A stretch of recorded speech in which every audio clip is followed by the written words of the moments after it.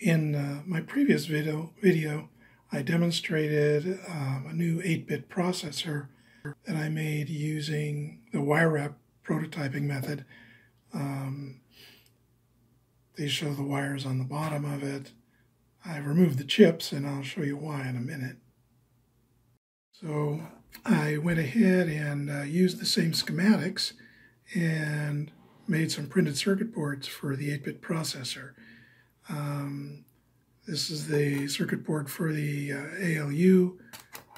This is the control logic board, and that's the printed circuit board for the main board. So these three boards have the same circuit as the wire wrap prototype, but this allows you to solder it together and to print up as many as you want if your budget holds up. So here are the three boards that make up the processor with the integrated circuits plugged into sockets. This is the arithmetic logic unit board. This is the main board that has the multiplexers and registers on it. And this is the control logic board that has the logic circuits that interpret the instructions. So when I made these, I lined up the connectors. So the main board has a connector for the control board and for the arithmetic logic unit, and the connectors for the arithmetic logic unit and for the control board line up with those, so they can be stacked if you have the right connectors. So I did put a connector on the arithmetic logic unit board so that it will stack with the main board, and you can see how they would how they plug in together like this. So I don't have one on the ALU, so I'm going to use a short ribbon cable for that. But anyway, we will assemble these and have our 8-bit processor. So here's the assembled processor. The three boards.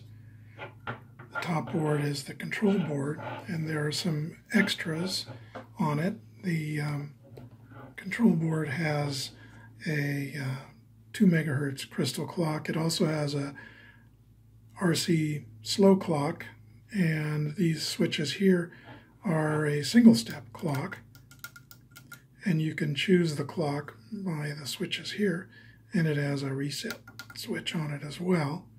So you can see the connector here where the control board plugs into the main board. On the back is the ribbon cable that connects the main board to the ALU board, which is on the bottom in this case. Now, this is just a processor. It doesn't have any memory or input-output ports, so we need to connect it to some kind of system board, and this is where you have some options.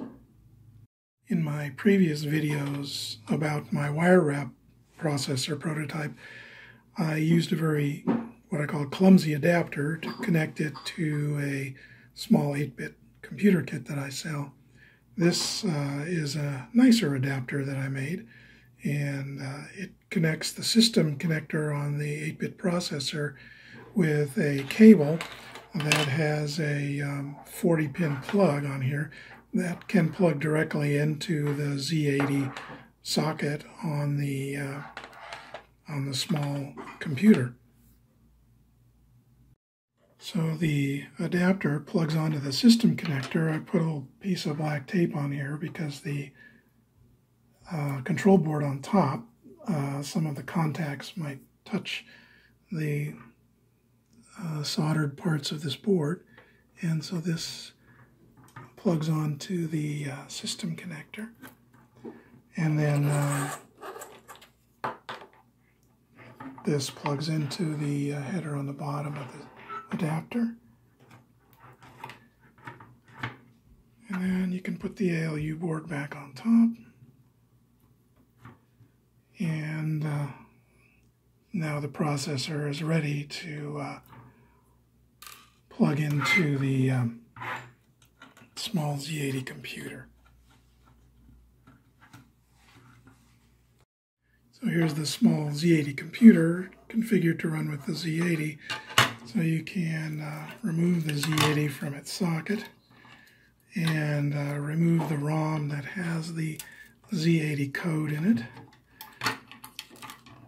You need to replace it with a ROM that has some code that the processor understands. So I've got some test programs in here. And then you can plug this in to the Z80 socket, like so. And there's the Z80 computer configured to use the 8-bit processor as its processor. And just to demonstrate, here's a simple program that's a port reflector, meaning anything that is on the port switches will appear on the LEDs, so that program is at location 0012. So 0012. Then take it out of reset.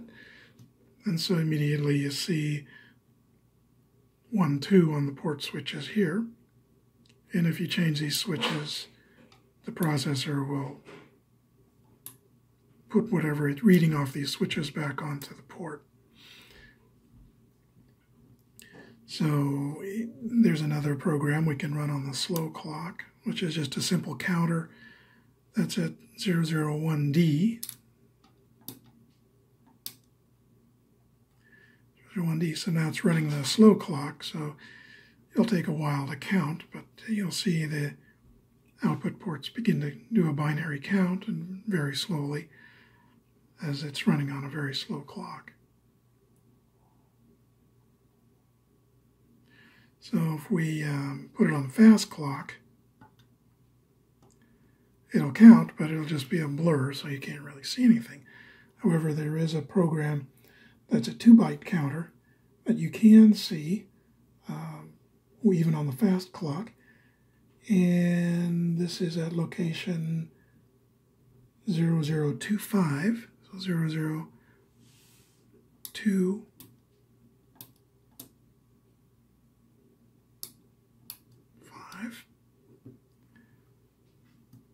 So now you can see the counting it's a 2-byte counter, so you can see it counting high.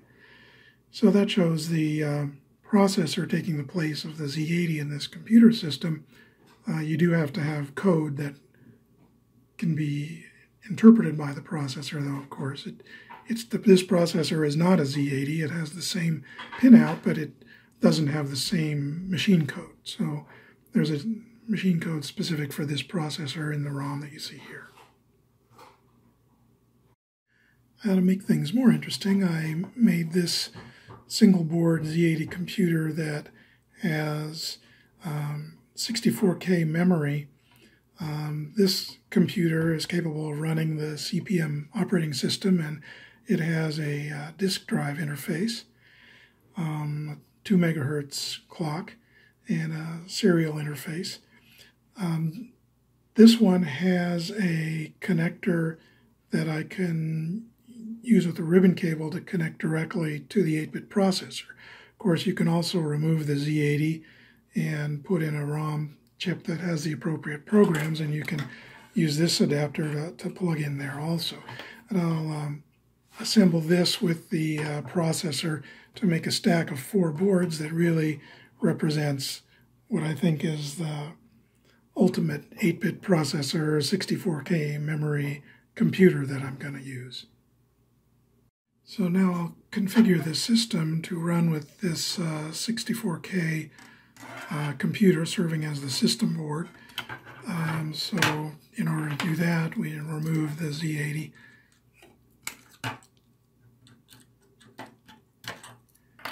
And the ROM.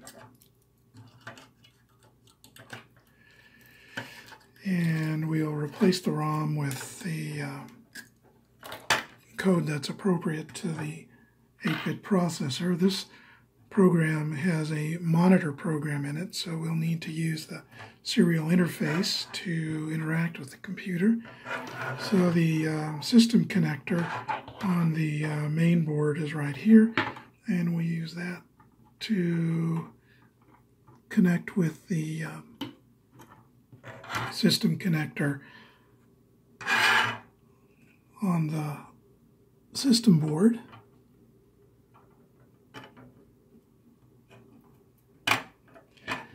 And I'll put this all together. Put the ALU back on.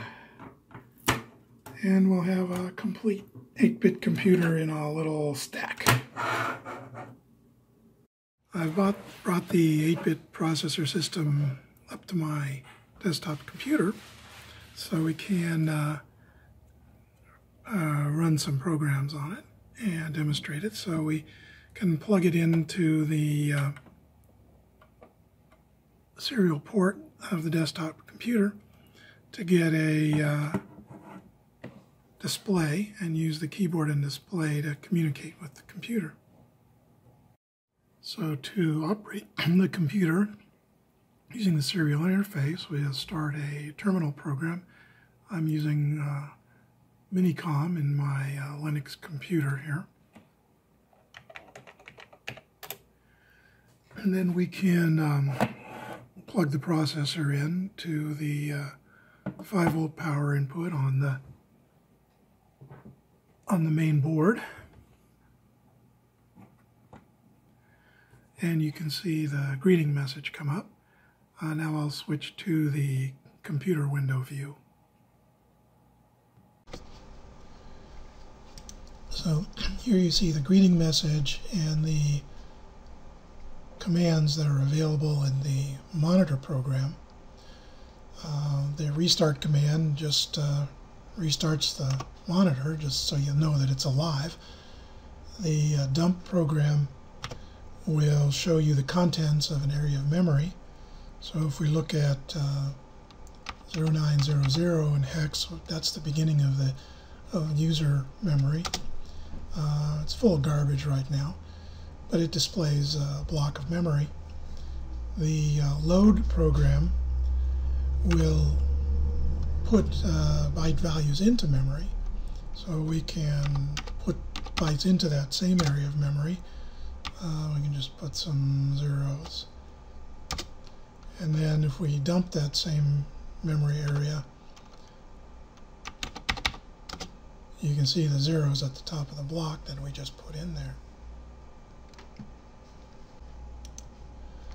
To demonstrate the bload and run commands, I'm going to load a program into the computer that calculates the value of pi.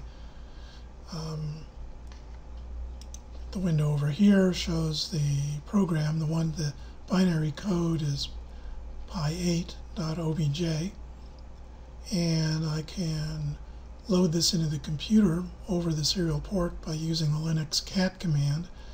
This is a command that just dumps file contents somewhere, usually used to read text files on the screen, but it will also dump binary data, and I've redirected it to dump it to the serial port that the computer is connected to. So it's ready to go, so I'm going to use the bload command, which is 5. I'm going to put the program at 0900, the beginning of the user memory area. The number of bytes to load is the length of the program, 7734.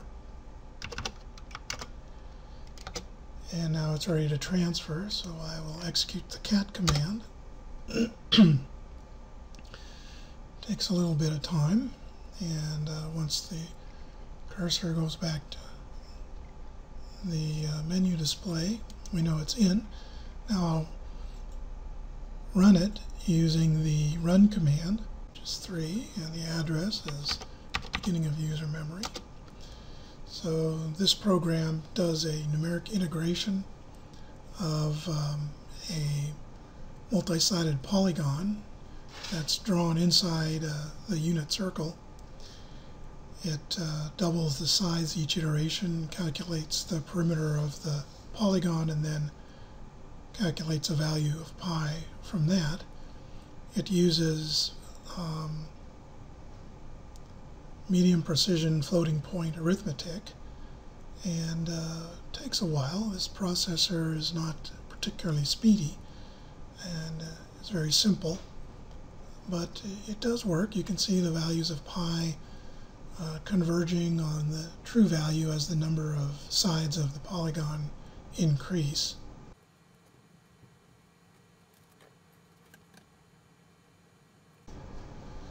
So it's just about finished. It takes about 2 minutes to do the whole calculation. I thought this would be a real good test of the processor's capabilities, since it involves a lot of math, and the processor seems to do pretty well with this. So that's about as far as it can get with the floating point routines that it has. Any more precision, the floating point routines start to break down. So that's a demonstration of a simple 8-bit processor. If you are interested in building one, getting the circuit boards or parts, let me know, and I can help you out on that. Thanks. Bye-bye.